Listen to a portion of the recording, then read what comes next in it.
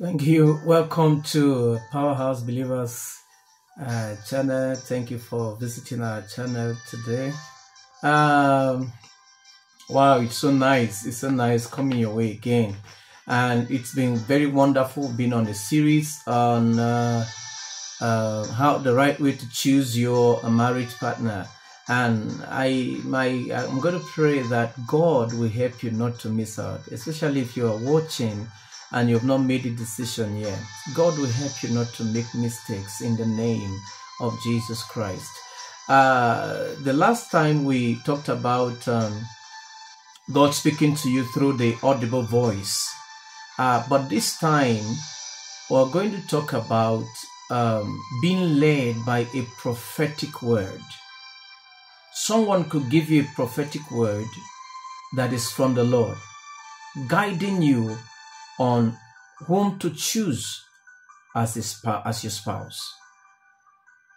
A prophetic word could also be used. God can speak like that, to confirm to you the choice of who to say yes to or who to ask, her hand out in marriage. But while a prophecy could be given like that, care must be taken that we do not do it the wrong way. Care must be taken that we do not do it the wrong way, because it can be abused. Someone could prophesy to you through their flesh, not God asking them to tell you what they're telling you. And that's why it's we need to be careful to be sure that that's God, talking, not that someone is interested in you and then goes through a servant of God to bring a prophecy to you, okay, or a servant of God prophesying to you that God said you should marry him. That's even more careful. That's where we need to even be more careful. Okay, so I'm going to give you a foundation. I'm going to lay a foundation upon which you're going to judge, a prophetic word. Because you could be in a service, you could be in a meeting, or even somebody can meet you on the road and tell you the counsel of the Lord, and give you clear-cut direction. God speaks like that. Please, in many occasions, God speaks like that.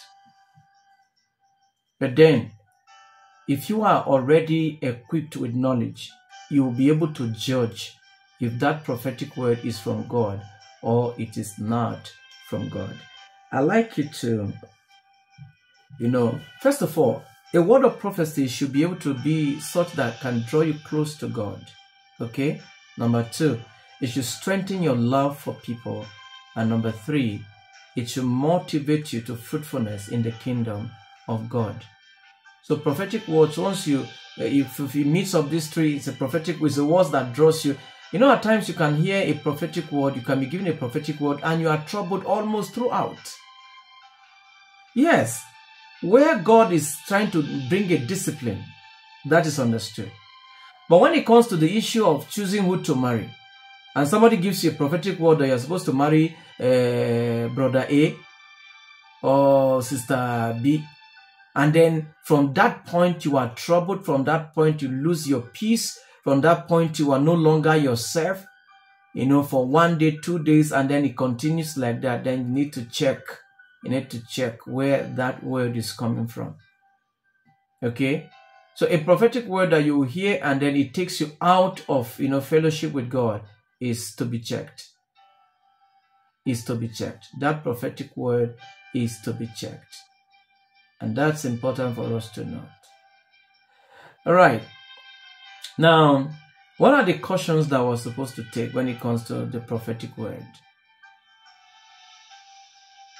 First of all, don't go about seeking for a prophetic word. Because if you are going about seeking for a prophetic word that you will receive a prophecy, and that's what you're looking for, you can get it wrong from that point. You could be exposed to danger. Some people, if they want to marry, and then they go to a sangoma, they go to a witch doctor, they go to people with wrong spirit, and then they ask for direction. That's wrong, because you will be led wrongly. Anybody that does not have the Spirit of God cannot actually bring words from God to you. And if they do bring words to you, it is to, rob you or to put you in a scenario where you will miss out at the end of the day. Because it's not just what you're hearing at the instant or at the moment, but what is the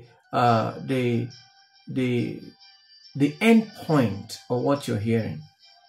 So first of all, to be safe with prophetic word, don't go looking for prophetic word.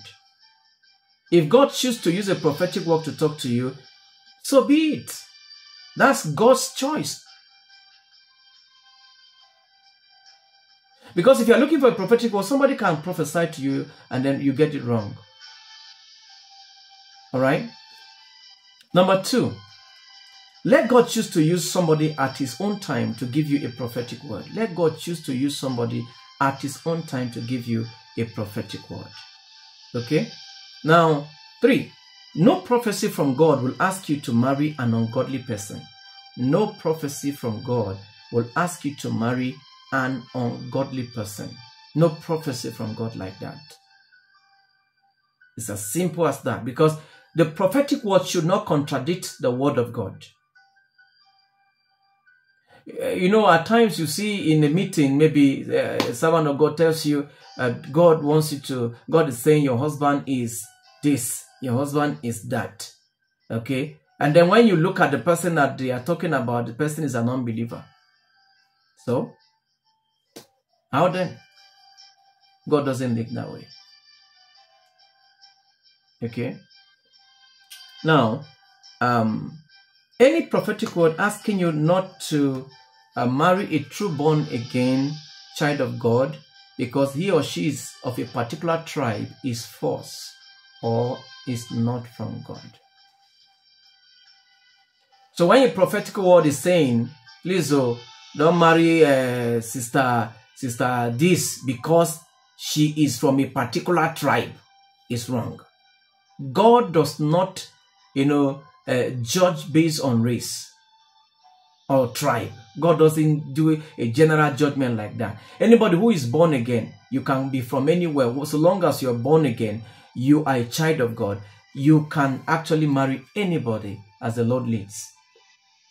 So, but where you begin to see, people begin to, prophetic words that begin to tell you based on, don't marry this person because he's from this family or he's from that family. If the person is born again, you can marry the person. So you watch out for those prophetic words. Okay. Then number 4, always confirm a prophetic word with the word of God. Always confirm a prophetic word with the word of God. And that's very, very, important for you to know. It is good that you confirm a prophetic word, clearly. Let that word, align with the word of God.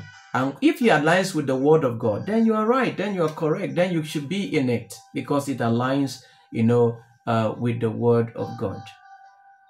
Then, another thing is that when you receive a prophetic word, watch out for the inner peace of the Holy Spirit. Do you have peace? Does the Holy Spirit witness to you and then that peace accompanies you? Where you receive a prophetic word on who to marry and you lose your peace, you must check. You must check. I've done a video on how the Holy Spirit can guide you, on who to marry through the power of the inner witness. Please, I want you to watch that video. If a prophetic word is given, somebody tells you this is what God is saying, and you check and it doesn't align with the word of God, it doesn't align with the word of God, then please back out. Okay, take for example now, maybe your pastor or whoever, tells you the Lord is saying that you should marry this person. And since you started relating with that person, you have not married yet, but since you started relating with that person, you discover that the person beats you up, the person, puts you under pressure to have sex, and you're not married yet. Please cancel that engagement. Cancel it. Cancel it. Because that prophetic word does not match with the character. What the person is demonstrating does not match with the character of God. But then I must also say this. I must say this.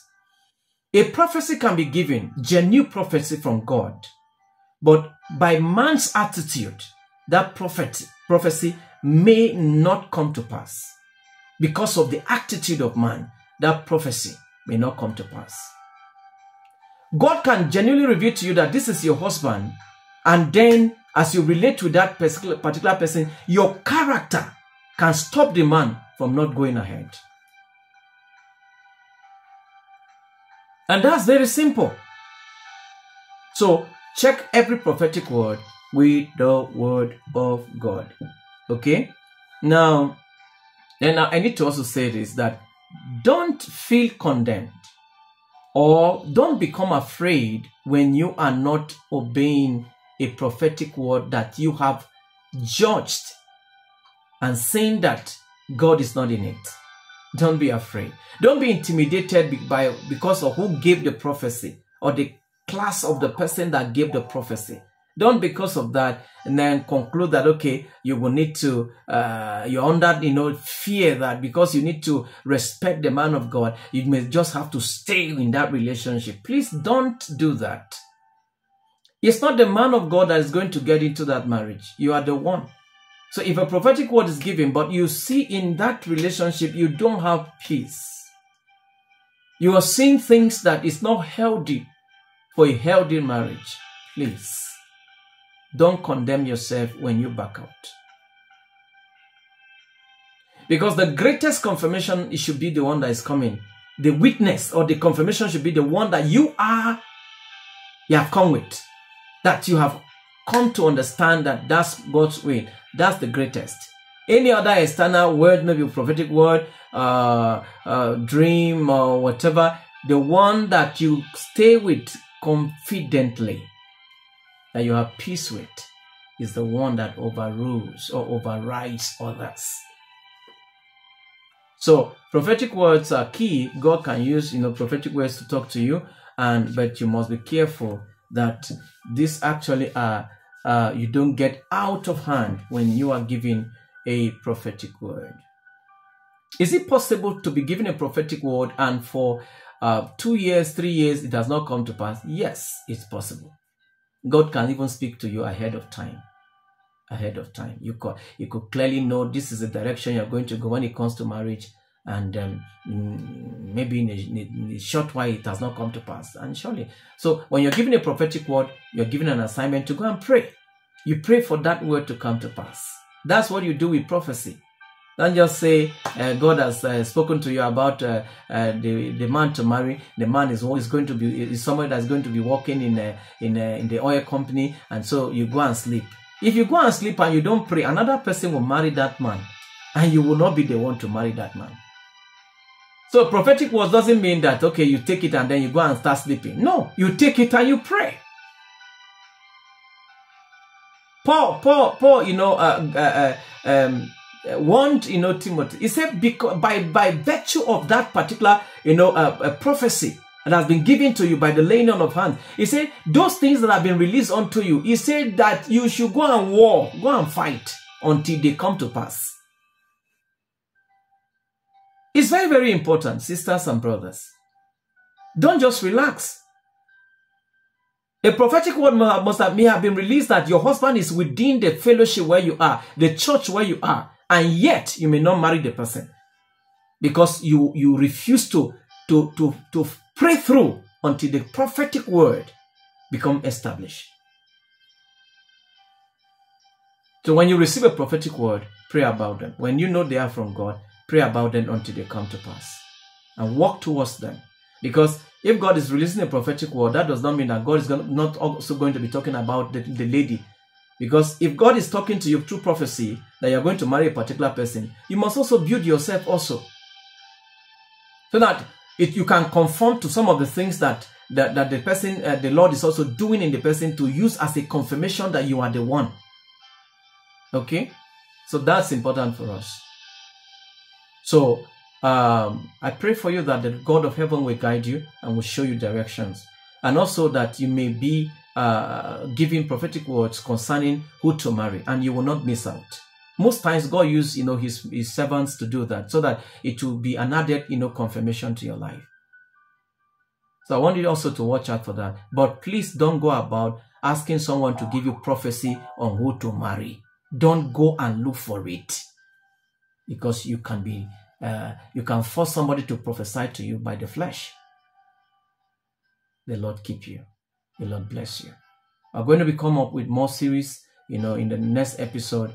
But all I need you to do is that when you are watch this thing, please share with others. If you're already married, you may not need this now, but please, there's someone who is battling with the decision to choose who to marry. And most of our girls, they do not even know how to choose. They do not know. Please share with them. Share with all teenagers. Share with those who are in the NYC. Share with those who are in the university. Share with everybody. Let them know that truly God guides, and God can show you, who to marry through prophetic words. The Lord bless you.